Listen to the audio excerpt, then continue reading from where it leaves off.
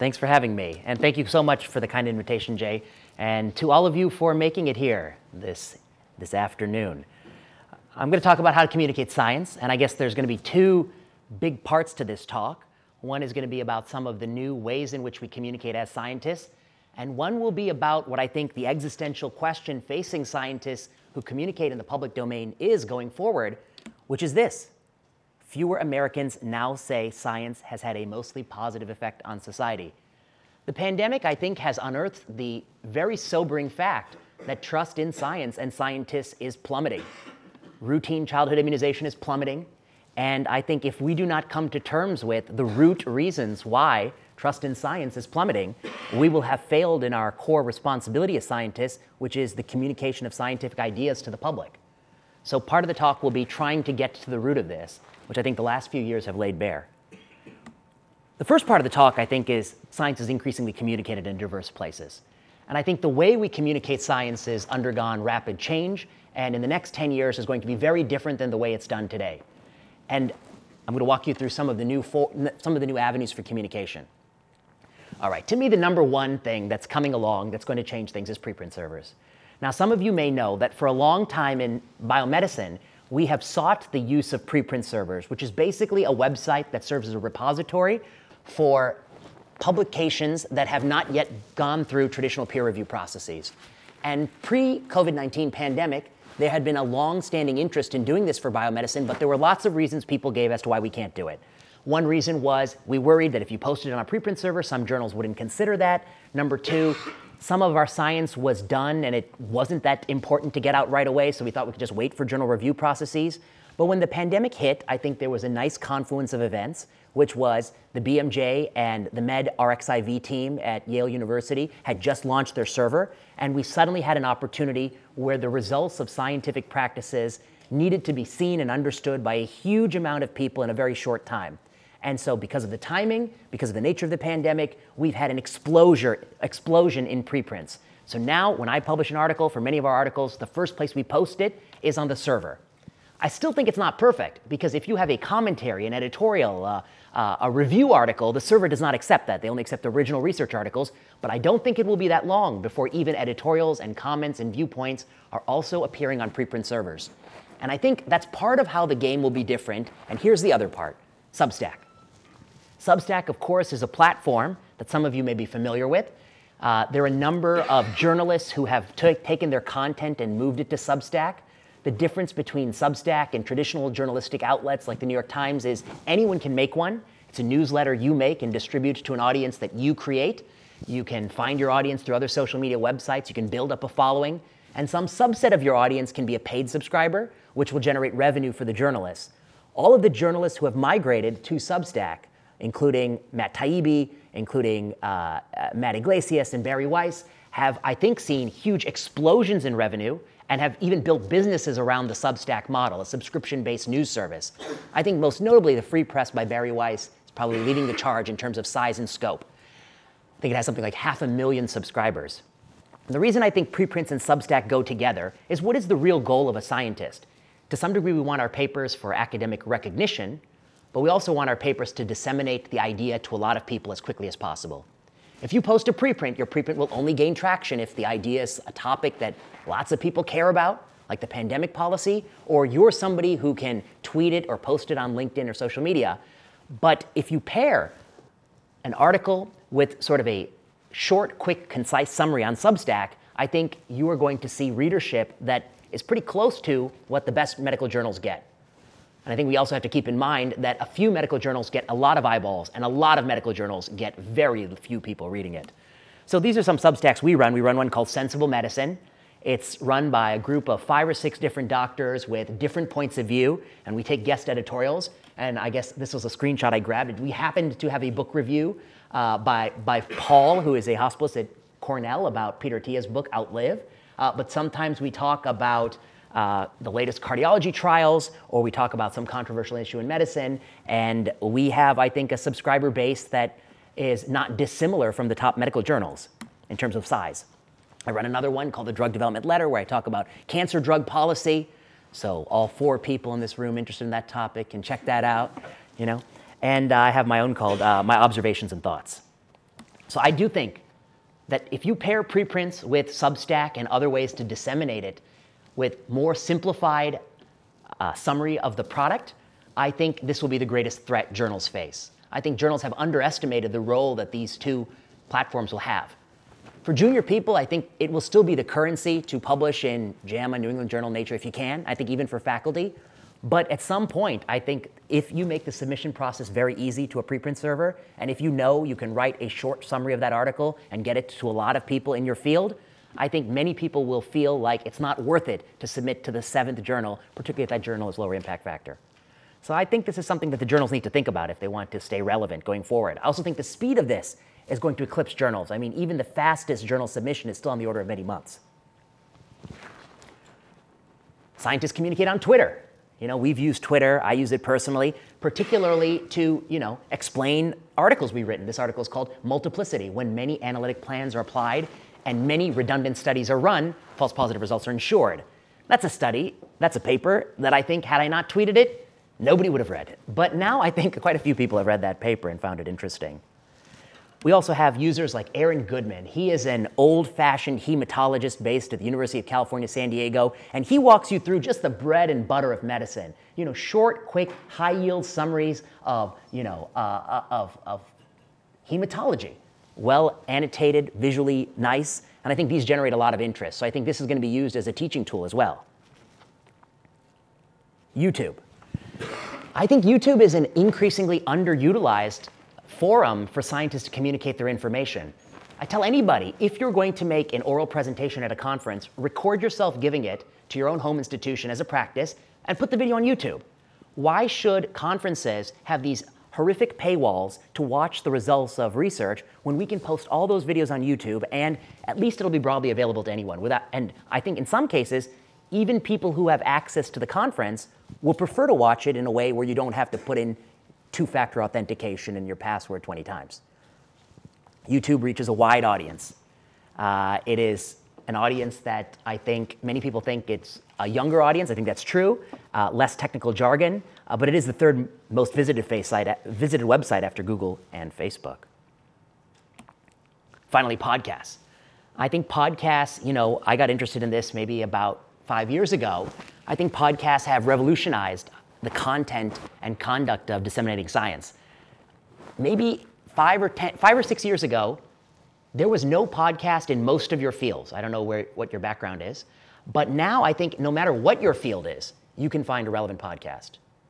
Actually, let me pause and take a show of hands. Who here is a student in one of the schools here? Okay. Who here is in residency or fellowship? Okay. Who here is a postdoc?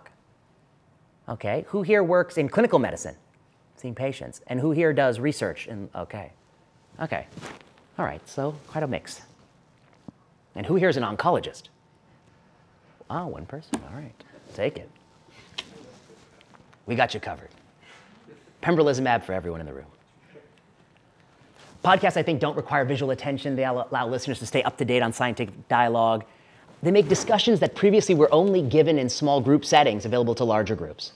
And I think that they play an important role. And probably in all of your fields, there's a podcast that's coming along. And if not, you can start one. And you will quickly find that if you're the first one, you'll have the founder effect and you'll get quite a lot of followers on that basis alone. That was how I lucked into it because I think I was the first person to really pursue it in oncology. All right, a few more. Google Scholar. I think Google Scholar is a much better way to disseminate your publications and keep track of your CV. You can even export it as a CV. It's particularly good for people with common names in which there's a lot of confusion on PubMed. I know PubMed gives you an option to create my library, my publication library, but I think that's suboptimal. LinkedIn, I think, is extremely popular in Europe, and you can put summaries of your articles on LinkedIn, just as you would on Twitter or Facebook. It's a timeline of your job history. You can add a short bio and link it to other publications and websites. So I think that's another great option. And those are what I think are the ways in which science is going to be different going forward. It's not going to be as much lectures. It's not going to be as much reading journal articles. It's going to be a lot of these new social media tools and platforms. And the moment somebody finds a way to link preprints to sort of a Substack dissemination and link it to some way in which you can attach commentary and criticism, I think you'll have a very powerful tool in which scientists prefer to communicate with. because I think the traditional journal publication model, many of us find extremely frustrating. We donate a lot of our time, we donate a lot of our effort, we get nearly nothing in return other than a line for your CV. And the companies that run journals are making hand-over-fist profits, 40% profit on revenue, making oil and natural gas companies look like they're not doing good. You know, these companies make so much money, it dwarfs even pharmaceutical industry in terms of profit on revenue, like Elsevier Saunders. All right, now the next part of the talk, maybe the more fun part, maybe the part you're really here for. Americans' trust in scientists and positive views of science continue to decline. And this is actually true across the political spectrum. It's true from young people, it's old people. We have a complete cratering of trust in science. And if I were to articulate what I think the root reason why is that we have not always been unflinchingly and unyieldingly honest about what we know about science, about our current policy recommendations. We have tried to browbeat people and pressure people into believing that what the quote-unquote experts say is correct, but we have not had many honest debates about important scientific topics. We continue to exaggerate and distort the results of science, and to me this is the greatest reason why there's loss of trust, because more and more people can see what we're doing. They can see we're making these distortions. So I'm going to run through some of these examples. We're going to talk about cancer breakthroughs. We're going to talk about the current CDC recommendation for home COVID-19 testing. We're going to talk about Paxlovid, which has made $10 billion in this country, and the evidence base for the continued use of the product. We're going to talk about the current fall booster that was launched this year without any clinical trials. And then we're going to talk about the biggest error of all, which I think has led to persistent debates and antagonism. Or you can stop me at any time, we can do questions. So a few years ago, 2016, I was looking through the brochures about cancer, and I saw this article. I saw this figure. This was put forth by the MD Anderson. And they were advertising what you might expect if you go to MD Anderson. Remember, their slogan is making cancer history. They put a line through history. You know, they put a line through cancer to say it's gone already. That's their slogan. And they have a new clinic for personalized cancer medicine, and this is what they offer patients in 2016. They say, you know, imagine you come in with cancer. You're one of these 12 people there over on the left. We're going to not treat you based on where your tumor comes from. We're not going to treat your kidney cancer, your prostate cancer. We're going to take your tumor and perform full molecular profiling. Maybe we're going to do sequencing for 300 gene mutations like Foundation Medicine. Maybe we're going to do more molecular profiling. We're going to look at the proteome. We're going to look at all sorts of things in the cell. And then what we're going to do is we're going to realize that sometimes mutations are present across tumor types. So like that red person in the upper left, the red person in the middle, and the red person on the bottom, that might be somebody with colon cancer, breast cancer, lung cancer. But they all have a mutation in, let's say, BRAF, V600E. And then on the right, you see what happens after all this process. You get the purple pill, the blue pill, the red pill. You get personalized cancer treatment. And this is their advertisement. And my problem with the advertisement is not that it's wrong in terms of the message or in terms of its idea. It's that it's wrong completely in terms of the actual numbers. Because the year they put it out, the year before, in the Journal of Clinical Oncology, they published their own results of what happened when they applied molecular profiling to 100 consecutive patients who came into their clinic. So I have corrected the figure for what the real result is. Only 6.4% of people could be paired with the drug at all after the molecular profiling. So what am I to think when a cancer center puts out this image and the reality is this image? I think they tell two different stories. Of course, I made this in Photoshop,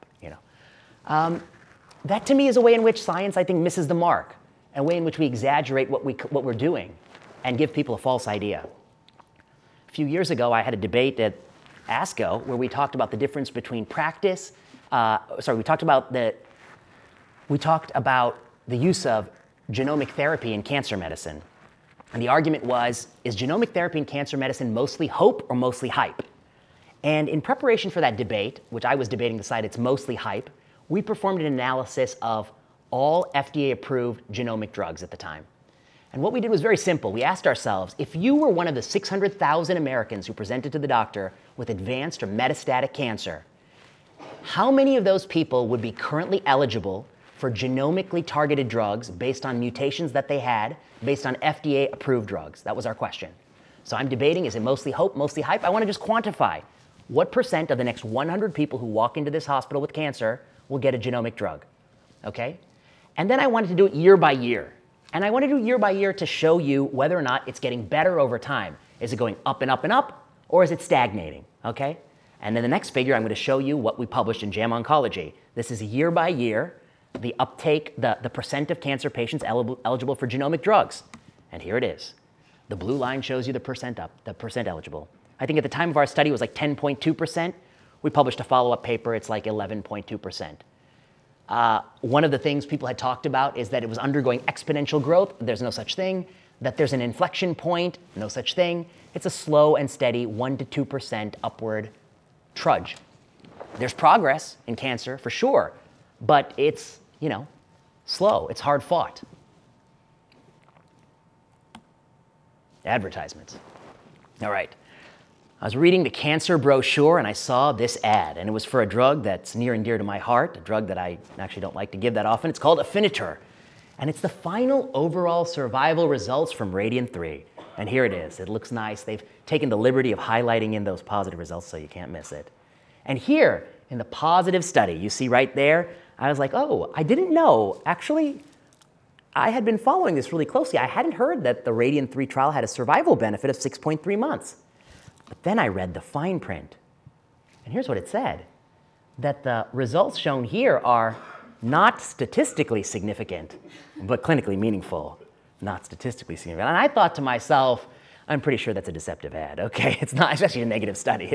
They've just colored it in nicely. We hear all the time that cancer drugs are miracles, revolutions, game changers, and cures. And for a long time in my clinic, or not my clinic, a long time in lung cancer clinic, which I used to attend in, I heard the following. When a patient came in with lung cancer, we would perform genomic sequencing. And if they had an ALK mutation, or an EGFR mutation, or a ROS1 mutation, we would say, good news. Good news, they have a mutation for which we have a drug. And the reason we said good news was because of this.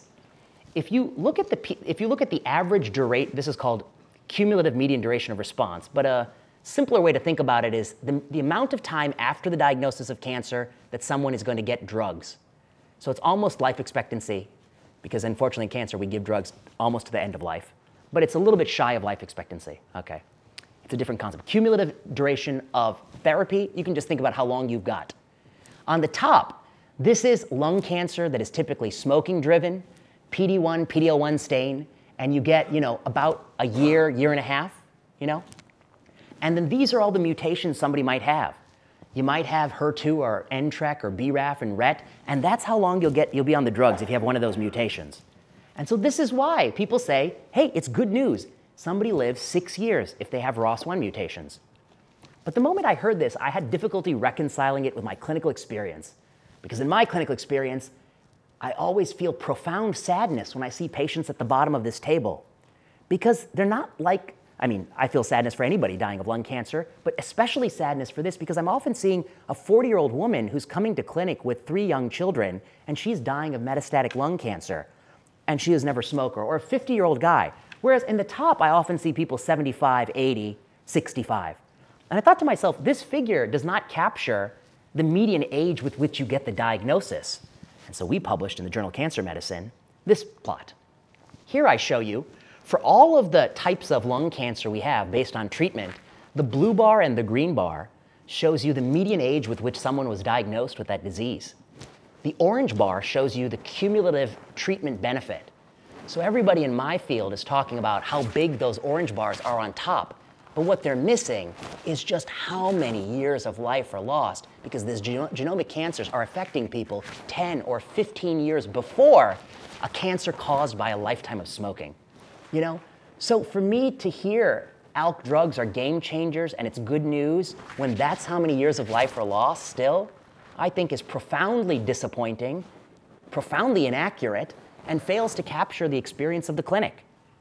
And that's what we hear in cancer medicine all the time. You go to the conference, and then you actually go to the clinics and the wards, and it's 2 different stories. It's a story of dazzling success that comes out every year, and the reality is that some of us have to be there at the bedside of a 40-year-old woman and then tell the 3 kids that they're not going to have a mother anymore, So this is the reality. So I think we're patting ourselves on the back way too soon, and there's a lot more we need to do to improve the outcomes in this disease. All right, now let's get a little bit more exciting. We're dishonest about testing. The current CDC policy about COVID-19 testing is absolutely inappropriate and off the mark, and is really just a giveaway of taxpayer money to the manufacturers of these testing kits. And let me show you why. Number one, Denmark. Current Denmark policy says who should test for COVID-19? Imagine you feel sick this winter, sore throat, runny nose. This is what Denmark says about COVID-19 testing. Quote, testing is no longer recommended for the majority of the population. Public testing was closed in April.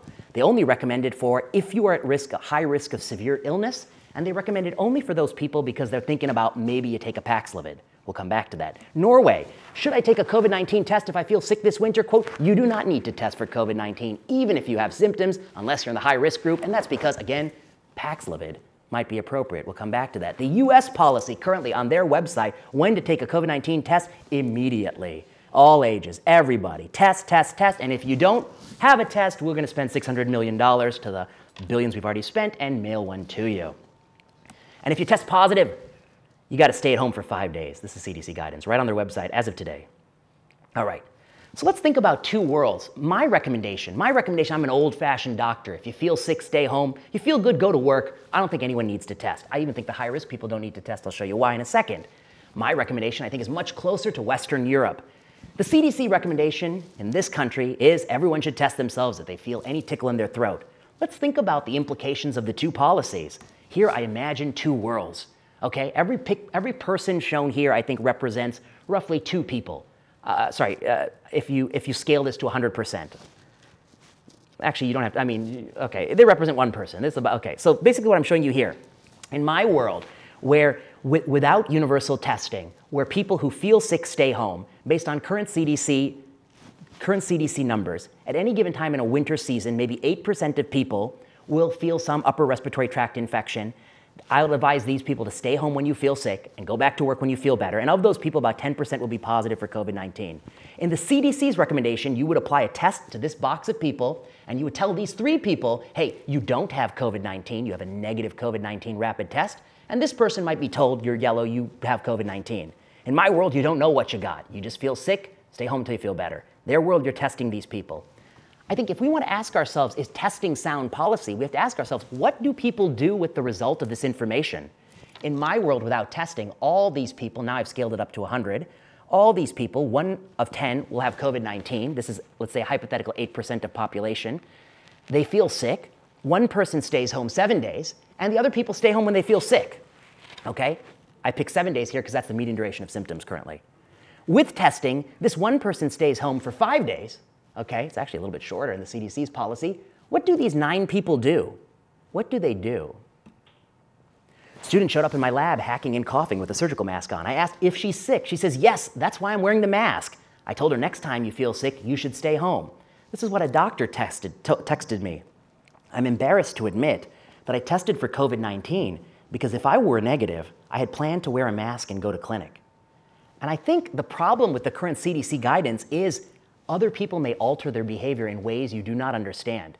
By getting a negative COVID-19 test result, you may actually empower people with either a false negative COVID-19 test result, and we'll talk about that, or they have another respiratory virus, but they think it's better than COVID-19, and they may actually go out and spread it as a result of this information.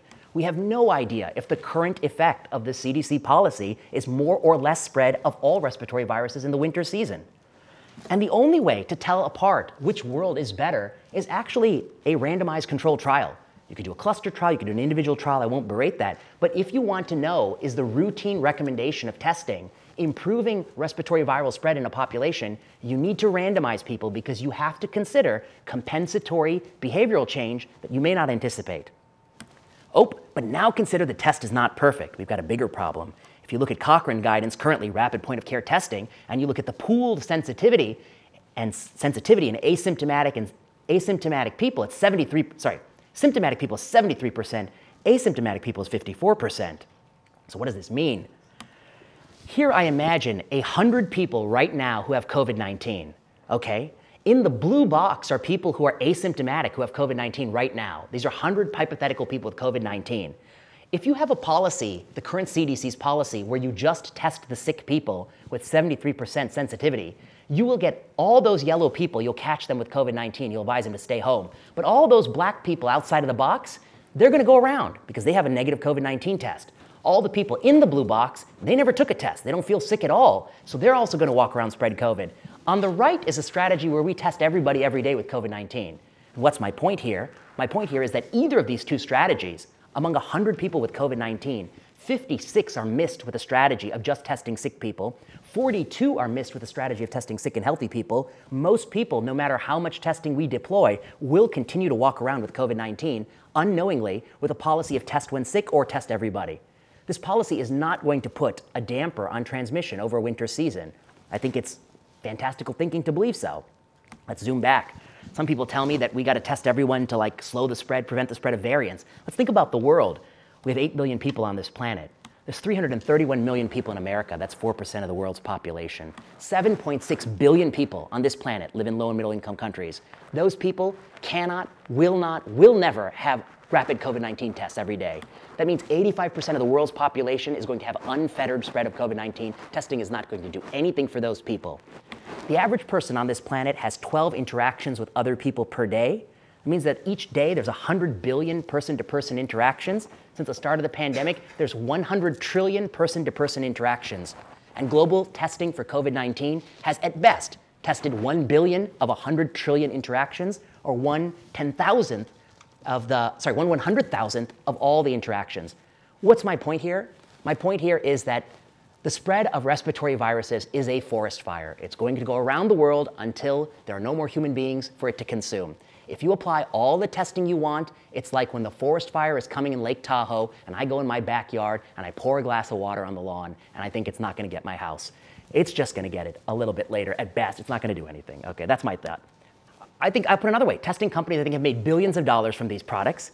And I think that as a company, they have a moral and medical obligation to show under what circumstances the application of their test can improve outcomes. Just this year, Biden administration has given them another $600 million. COVID-19 test makers have made $4 billion since the pandemic began. And I think this space is riddled, I hate to say it, with conflicts of interest. The leading proponent at Harvard for why we need more rapid tests is now the chief medical officer of a company that makes COVID-19 tests. He's moved from Harvard. We have an incredible cash grab. And so what I would say is that if you're the manufacturer of the test, the government should put some pressure on you to say, show me under what circumstances the application of your test can actually improve outcomes. All right, so my overall problems with testing everyone, one is I think even if you tell them to do it, they're not going to do it. So I think most people won't follow the advice. I didn't even model the non-adherence. I think the test has imperfect test characteristics. You'll miss most cases even if you test everybody. You don't know how behavior has changed, if it's changed favorably. You don't know what there is a Peltzman effect. And in the grand scheme, I made my forest fire analogy. Okay, let's come to the next part, Paxlovid. I think we have been pushing Paxlovid very aggressively in this country, and this administration actually paid $5 billion before the results of EPIC-HR.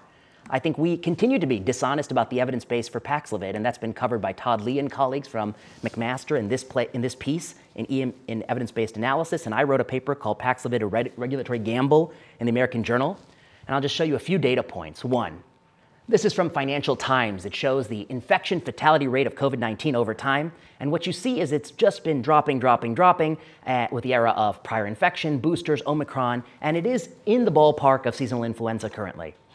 The next thing I'd say is the EPIC-SR study, the only study run by Pfizer to look at whether or not Paxlovid improves outcomes in people who have been vaccinated, is a negative study. There is no difference in symptom resolution. The confidence interval is so big you can park a school bus in it. It is a negative study. All right, now here's a figure I made. There's two versions of it. One shows you the epidemic waves superimposed, and one shows you the IFR over time, and I've lined up all the dates.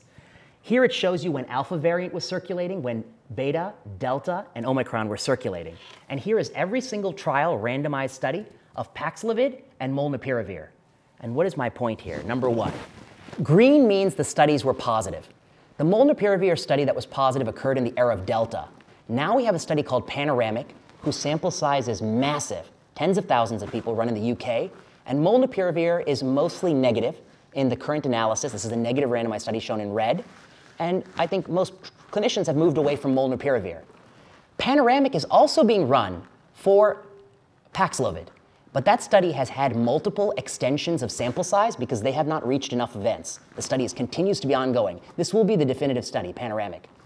EPIC-HR was the original study that led to emergency use authorization. To be an EPIC-HR, you, one, could never have had COVID before. 2, had to be at high risk of severe disease. And 3, you had to have not had any vaccine doses. And 4, you had to get mostly Delta. So this is a study of older, sick, unvaccinated people who are getting COVID for the first time during Delta. And we have applied that data to younger, healthier people who are triple boosted. And we have negative EPIC-SR, which is the closer study. And we have this negative study, which has this clinical trials numbers run in China. Shown here is the seroprevalence over time. Seroprevalence goes up. My argument, as seroprevalence goes up, as variant becomes less lethal, the data looks more negative. And I think Panoramic is going to be a staggeringly negative study, and we're going to have spent $15 billion, mostly on prescribing that was entirely inappropriate. Another way to look at this, these are the actual raw counts. This is EPIC-HR. Placebo versus Paxlovid, it's an 8% hospitalization being brought down dramatically. And these are what we see with the Chinese study and EPIC-SR, the follow-up study in vaccinated people. You know, it's hard, the base rates are falling. They continue to fall. In Todd Lee's paper, he shows that the number needed to treat in EPIC-SR, if you believe, that the number needed to treat from EPIC-HR would put it at 212 for Omicron, which cost $112,000. I'll skip this part. I actually think it's going to be, my point here is just that even people who think it works know that it's going to be $150,000 to avert one hospitalization, which would not be considered cost effective in any nation. Here's what we get instead of randomized studies. This is a company that's making billions of dollars from the sale of this product, and they have not been asked to generate randomized studies to, I think, the satisfaction of most prescribing doctors. We don't know about young people, et cetera.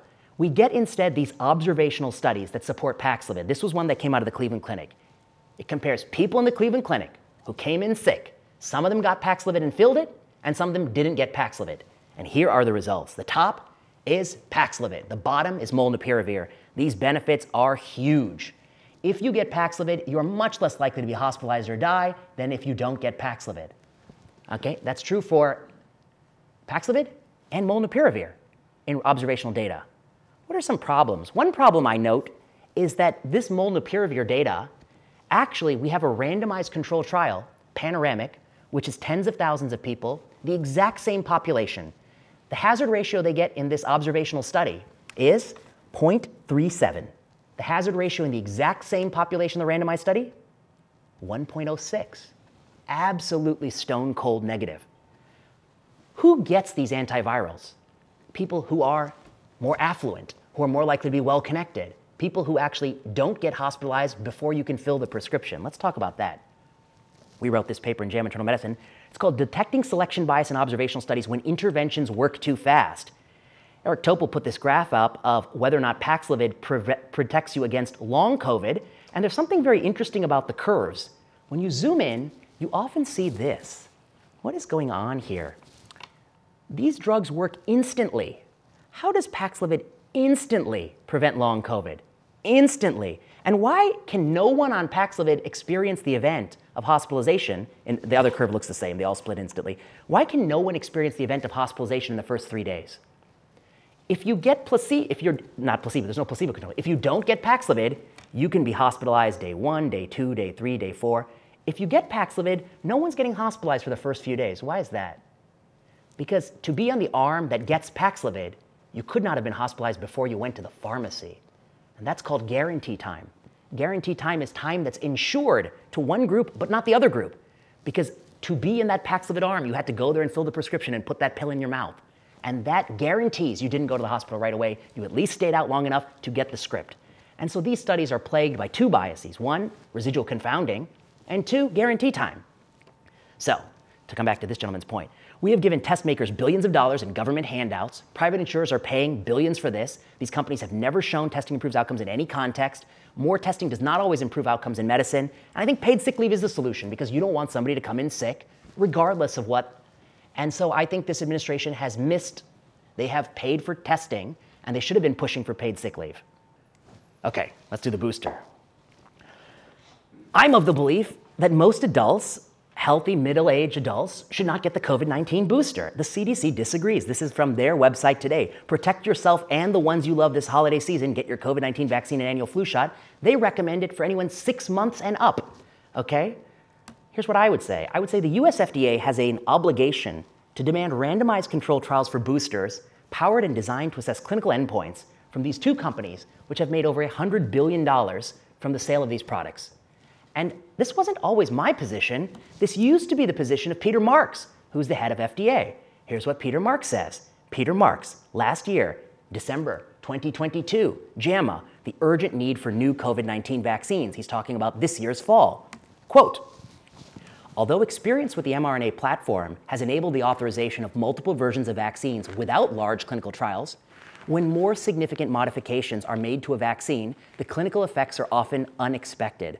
Biological properties that may have plausibly have beneficial effects often have unanticipated consequence. Therefore, unless correlates of protection that are strongly associated with the duration of protection can be identified, it is likely that rather than relying on immunobridging, which means antibody studies, to infer vaccine effectiveness, large randomized clinical trials similar to the initial trials of the currently authorized vaccines will be required to ascertain the effectiveness of the new vaccines. He said that a year ago, and he has, and the FDA have completely rescinded that position as they moved into this fall's booster. Other nations do not recommend it to the majority of people. This is the NHS. It's only if you're 65 and up or if you are otherwise at high risk. This is Sweden, again, 65 and up. Italy, 60 and up. France, 60 and up. Germany, 60 and up. Denmark, 65 and up. Portugal, 60 and up. New Zealand, 65 and up. Okay? Anthony LaMesa writes, no country currently recommends COVID-19 immunization for healthy children, according to the European Centers for Disease Prevention and Control, the European CDC. This is strictly an American phenomenon. The US is once again a global outlier by persistently recommending the annual vaccination of children.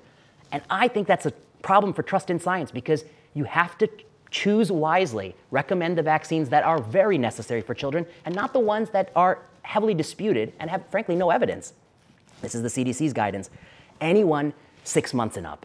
If you look at every country, you find no other country recommends boosters for children. No other country recommends COVID-19 boosters for the entire population. There is once again no discrimination by having had prior COVID. Doesn't matter if I had COVID just this summer, I'm recommended to get the booster. Vaccine makers don't support the policy. This is Paul Offit. Paul Offit made the rotavirus vaccine. Offit writes, quote, or Offit says, he's a pediatrician in Children's Hospital of Philadelphia. This is from the journal Science. He sits on the FDA's Vaccine Advisory Board. He has strongly opposed the broad recommendation for boosters, says it makes less sense now. The second reason he says people are pushing boosters is long COVID. Doesn't it make any sense to give an additional dose to prevent your chance of having long COVID, fatigue, headache, brain fog, muscle aches, etc.? And he asked, are there data to support that additional doses beyond what most people have already gotten? Because at this point, most people have gotten a few doses plus a natural infection, which is defined as hybrid immunity, and most of this country has that. Does an extra dose make a further difference? And the fact is, there's no evidence that that is the case. Offit, who is 72 and had 3 COVID-19 shots and COVID-19, did not receive last year's booster and will not receive this year's booster. I have hybrid immunity, and clearly hybrid immunity is best.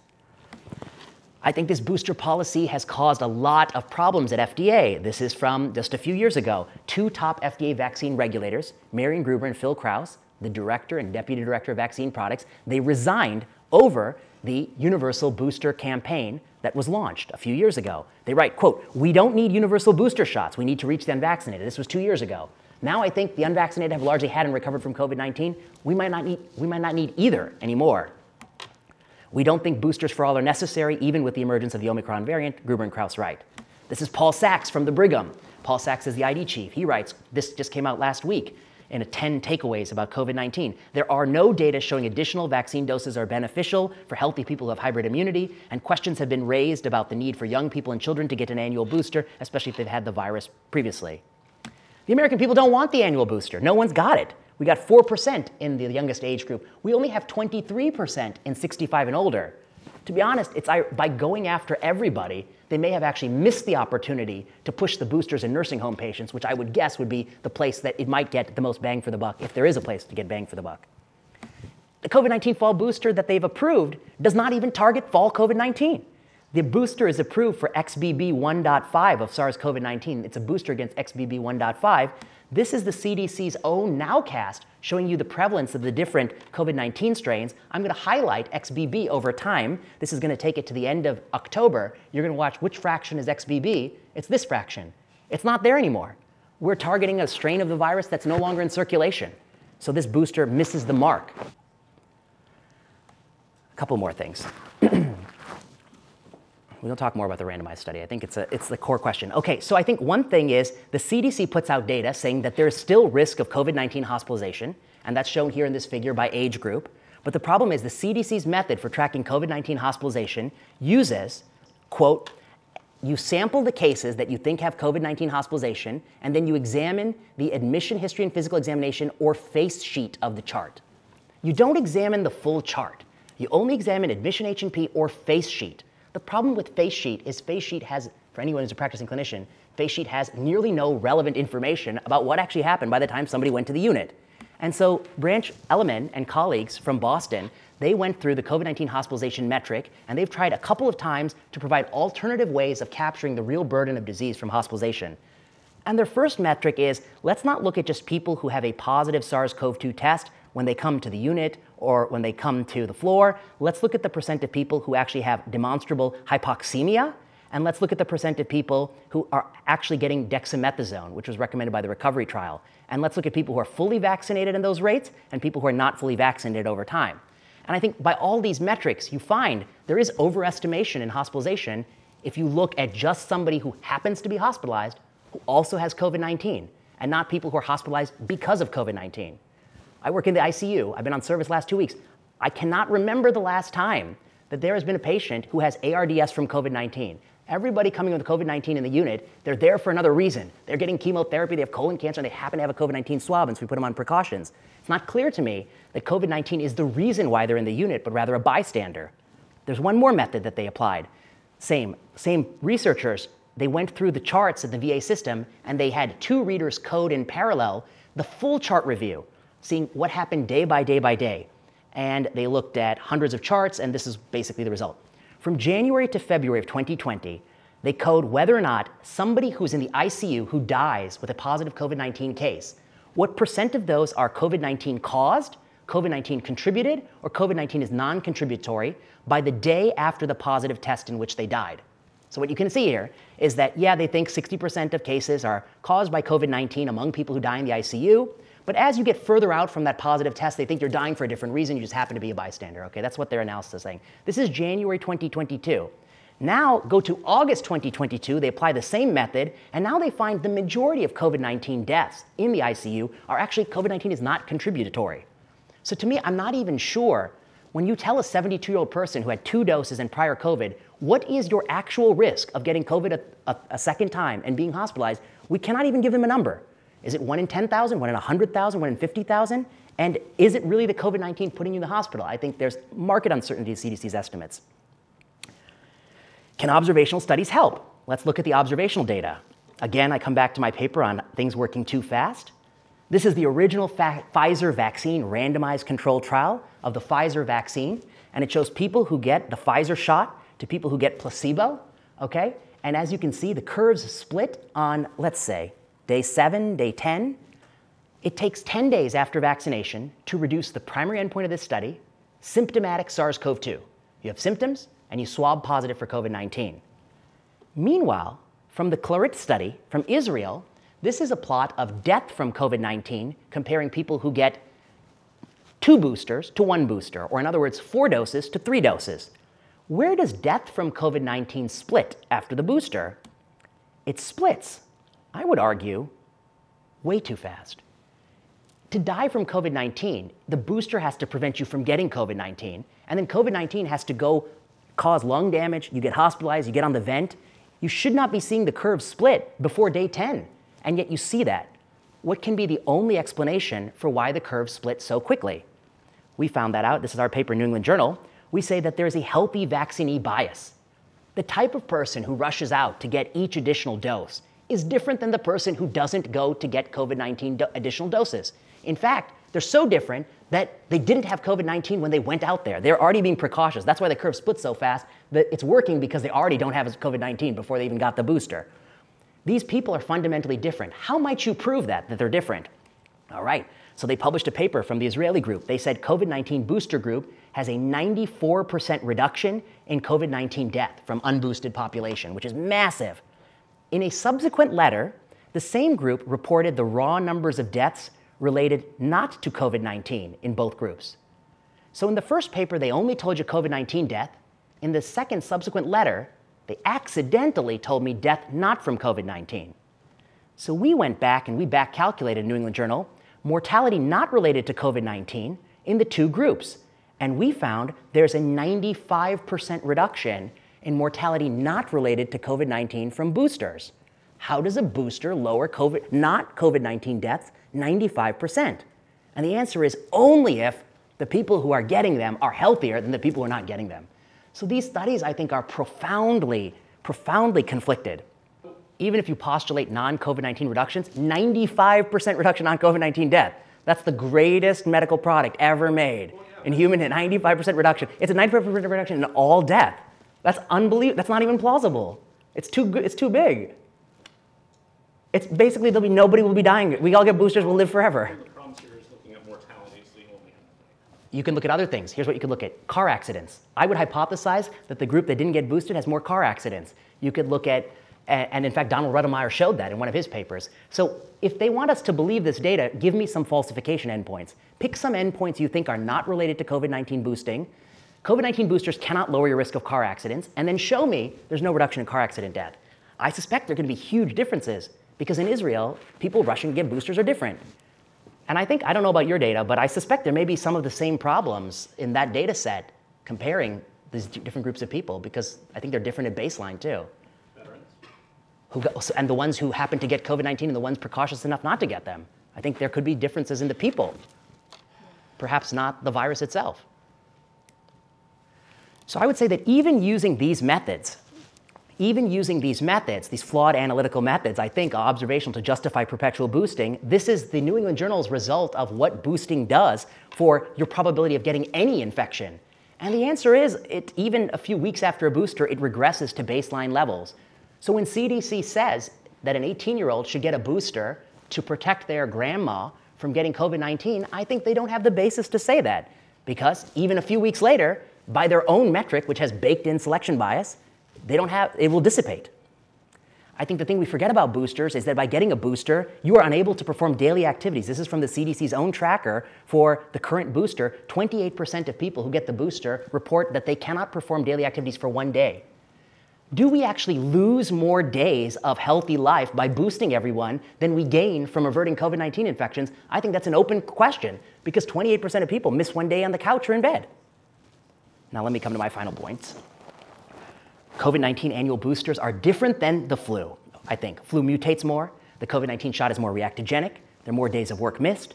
Flu tries to predict future North American strains. The COVID-19 shot uses past or circulating North American strains. Flu does not have as steep an age gradient, so you could argue that there's more of a justification to go after younger groups. FDA officials did not resign over the flu shot. Flu shots could also have better RCT data too. We're working on RCTs of different algorithms. If you alter spike, one of these days you're going to get more myocarditis. I think we know from Novavax and mRNA vaccines that it is the spike protein that is creating myocarditis because both mRNA and non-mRNA platforms have myocarditis. And every time you modify spike and you make the body make antibodies against spike, you will get myocarditis. Katie Scharf has shown that in young men, it's 1 in 10,000 from the third dose. That's from Kaiser Permanente. One of these times, we will have an annual COVID-19 shot. We modify it, you'll get a lot more myocarditis. You might get less, you might get more. But I think that's a salient point as we continue to recommend young people get booster after booster. All right. So this is something that people say, and I have it in my other slide deck, but I think it is way higher from boosting in young men. So we had a paper, I presented this morning in their small group, but we have a paper, it's in the European Journal of Clinical Investigation, and we look at people who wish to compare COVID-19 myocarditis from the virus from the vaccine. A few points. One, if you get as many doses of the vaccine you want, you'll still get COVID-19. Okay, so you're still running some risk of myocarditis from COVID-19. That's one. Two, myocarditis from post-vaccination appears to be lower from the virus than before. Three, I think it varies by age group. I will be perfectly clear. My point of view is that older, uninfected Americans, if you were 60, if you were 80, if you were 50, and January of 2021 you had never had COVID-19, you have a huge personal health benefit from getting the vaccine in that quarter. The question is, if you're a 20-year-old man and you already got dose 1 of Pfizer and Moderna, should you get dose 2 on a 28-day schedule Or should you delay dose 2? Should you lower dose 2, have dose 2? Should you omit dose 2? And which path, and either way you're going to get COVID-19 down the road. Which path has less myocarditis?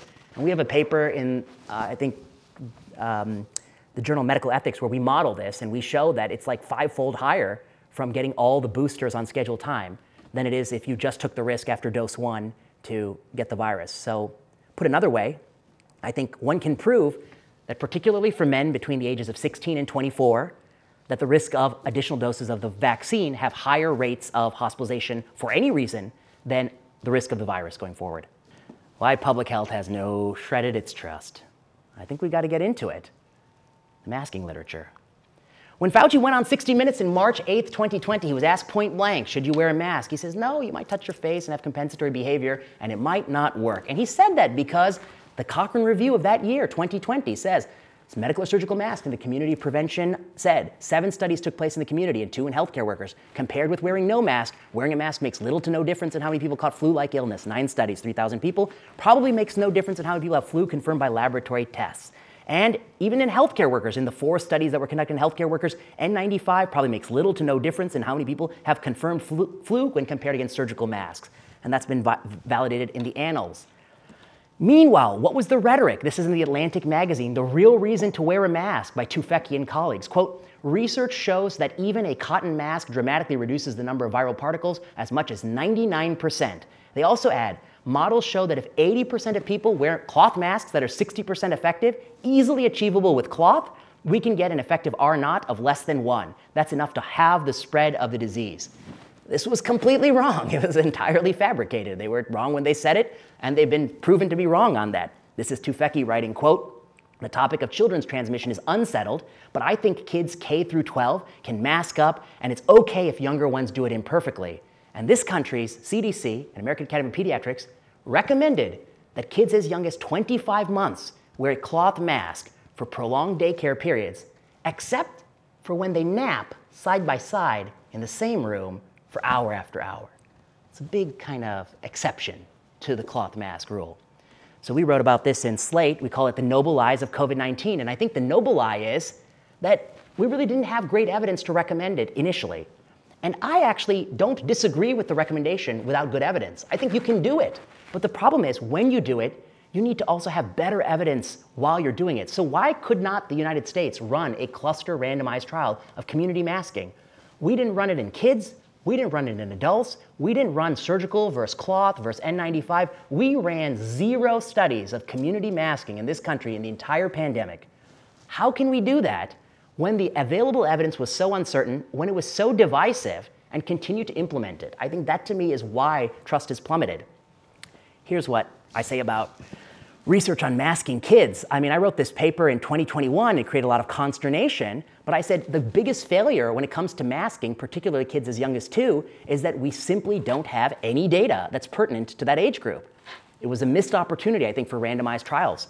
They were massively divisive in the US. We ran 0 studies. And I actually think the real answer might not be all or nothing.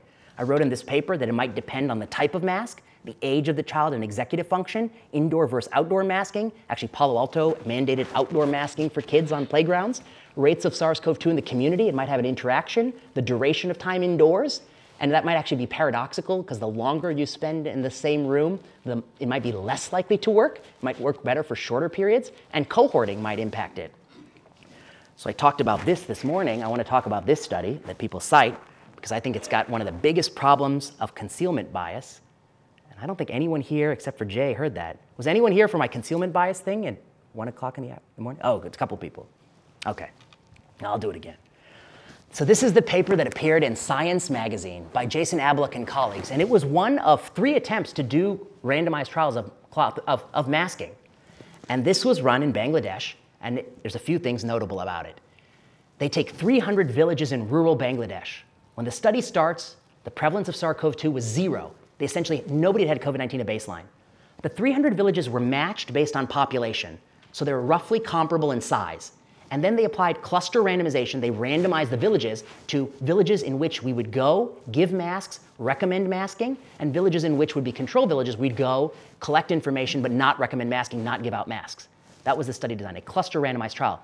It has the beauty in it, which is that it measures not only whether or not my mask protects me, it measures whether or not my mask protects you, because the whole village is the unit of randomization, and we measure any and all cases in the village. Okay. The study has 4 endpoints of the study. Okay? Those endpoints are symptomatic SARS-CoV-2. What do I mean by that? It's actually something called symptomatic seroprevalence. In other words, we accrue hundreds of thousands of people. I'm going to show you it's about 178, 160,000 people in these 2 arms. And those people agree to participate in the study.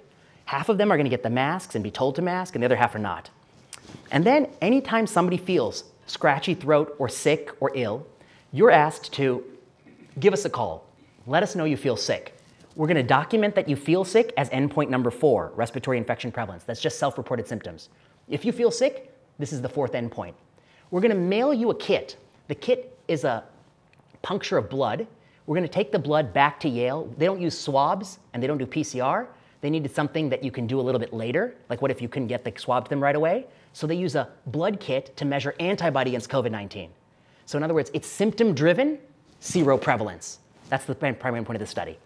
The secondary endpoint of the study is the endpoint I thought is the best endpoint. They go randomly to 25,000 people in these villages, and they randomly collect seroprevalence at the end of the study to see asymptomatic, symptomatic, did we slow the spread of COVID-19 from community cloth masking? The third endpoint is obviously an intermediary endpoint. It's just you sent observers to the village to see how often they wore masks. This is from clinicaltrials.gov. Here's the big result of the paper. In control villages, 0.75% of people had COVID-19, symptomatic seroprevalence, primary endpoint.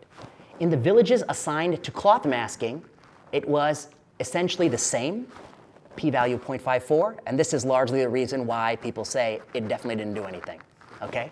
In the surgical mask villages, there is a statistically significant p-value of 0.043, and it's an 11% relative risk reduction, okay? This is the basis for why Abeluk thinks it's a great idea, okay? This is a positive study, and Science reports it as a positive study. So let me summarize where we are with the 4 endpoints. The number 1 endpoint, cloth mask, failed. That was actually the predominant mask recommended in this country during the time the study ran. It resulted in 4th quarter 2020. But surgical mask won. We'll come back to that. This endpoint of randomly reporting seroprevalence, which is the best endpoint because it's absolutely bias resistant, this is not reported to date. They've never reported this endpoint. The third endpoint of wearing masks is an intermediary endpoint. Of course, the group that you give masks to and tell them to wear masks wears masks more than the group that doesn't. I mean, of course, that's true. The last endpoint, whether or not you feel COVID-19 symptoms, I call this useless and subjective because it has to be influenced by the open label design. You know you're wearing a mask. With the same degree of scratchy throat, you might be less likely to phone them up because you wore the mask and you think the mask is protecting you. So to me, the better endpoints are the ones that have confirmatory seroprevalence, and the best is random. Okay, that's my thoughts on this. Now let's get to the fun stuff. When they published the study, researchers noted that even though they matched the villages by size, there's this result in the paper: the number of people who consent to the paper, to consent to the project. When you go to villages where you give out masks, 178,000 people consent. They say, sign me up. I'm willing to, take the mask. I'm willing to say, like, if I feel sick, I'll call you. Like, sign me up to this thing, okay? When you go to the control villages that are exactly the same population size, okay, 163,000 people sign up, which is about 15,000 less. Okay, a few less. Okay, maybe, is that noise? Is that real? I don't know, it's a little less. If you look at the number of people who symptomatic blood samples tested, it's about the same in the 2 arms. It's kind of interesting. Maybe that's because it works, right? But this imbalance is interesting. They're matched on size, and you get an imbalance of 15,000, which is like a 9% imbalance. All right. Here's what this is the analysis by Ben Recht and colleagues. I actually think it's very clever. So I'm going to walk you through what they do here. So what they're doing on this figure, can you see my mouse? Okay. What they're doing here is they're running a simulation where they sample from a null distribution. In other words, they're saying, what if we just took this, what if we just assumed that there's no difference between these 2 arms, and we sampled from the same distribution twice many, many, many times. This is basically like, creating the p-value. And what they show you is, in most analyses, if masks do nothing, most of the sampling, most of those simulations would find no difference. That makes sense. And if masks do nothing, only rarely would you find a difference like the one seen, which is shown in the red line, the actual observed effect in the study. And so what you see here is that this is a significant result, okay? And you know, it's not way out here. It's not like super unlikely to occur by chance, but it is significant. If you look at the rate of symptoms, this is symptomatic seroprevalence, that's the primary endpoint. This is the fourth endpoint, symptoms. It's a little bit more significant, okay? It's more significant. If you look at the consenting population size, there is a difference, and it is extremely significant. It is p-value with 4 zeros, 5 zeros in it. In other words, way more people in the villages that got masks signed up to this study, way more people, and that is the most significant difference in the entire study, that way more people signed up. So my question to you is, why? Why did way more people sign up? And here's the answer: concealment bias. In randomized controlled trials, we talk so much about blinding. And blinding means that the patient and the doctor, often, that's double blind, they don't know what they're getting. The patient doesn't know if it's placebo or drug, the doctor doesn't know, that's double blinding. We don't talk about concealment. Concealment means at the moment of randomization, do you not know what you're going to get? And concealment is different than blinding during the course of the study, it's at the moment of randomization. In the modern era of clinical trial accrual, when you randomize somebody to a cancer drug, you call a phone number and it randomly generates a number and tells you which arm they're going to be in, for instance. You know, it'll tell you which label, it'll give them a number and tell you which packet to give them.